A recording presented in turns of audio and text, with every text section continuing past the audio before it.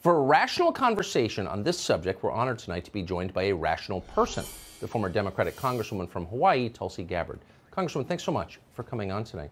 Thank you. So let's just, and it's hard to know what to believe always, and especially now, but let's just stipulate, agree to agree, that it seems likely we could see some conflict between Russia and Ukraine soon. How should we view that?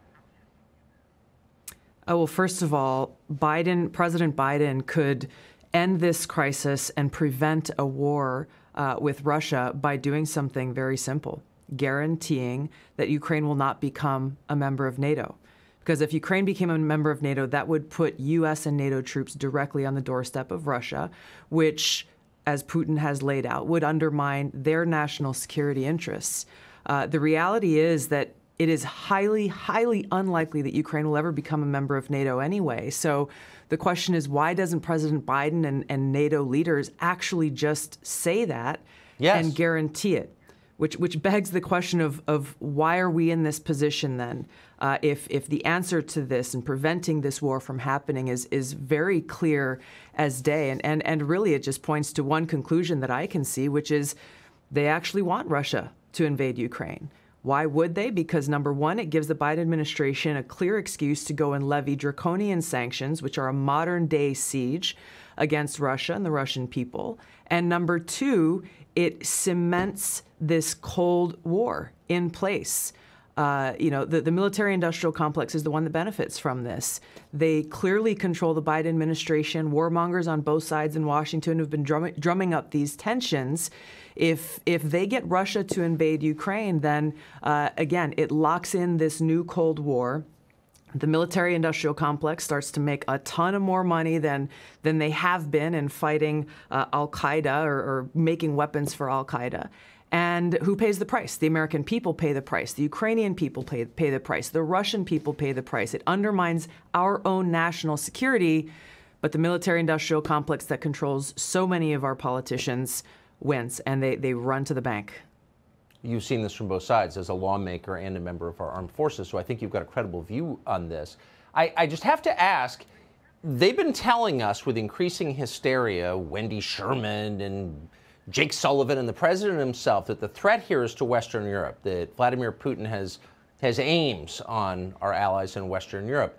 Why don't the Europeans seem as afraid as our leaders are, if that's true?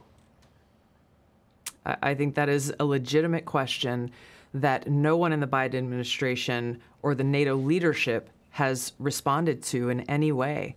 It seems they've forgotten that they are supposed to be accountable to the American people, that they answer to the American people, and yet they have failed to answer this very, very simple question in justifying why we are continuing to send more troops to Europe, why they are continuing to escalate tensions, why they are continuing to push for something in making Ukraine a member of NATO that, again, is highly unlikely to ever happen. And if it did happen, it would undermine our own national security and our own country's interests.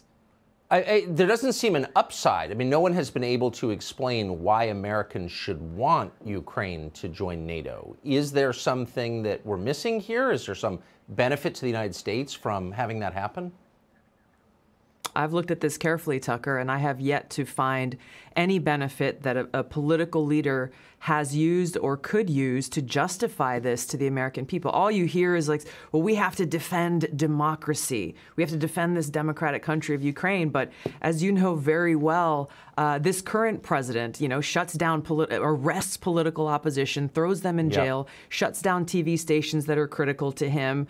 I have a hard time seeing how President Biden or anyone can say with an honest face, we are defending democracy. And the reason is because our own government has publicly supported these authoritarian actions by the Ukrainian president in shutting down their own political opposition. And it begs the question, this sounds familiar to some of the things that unfortunately we're seeing play out right here at home. I was just about to say, it sounds like their kind of democracy. Tulsi Gabbard, that's about the smartest analysis I've heard, and I really appreciate you laying it out for us. Thank you.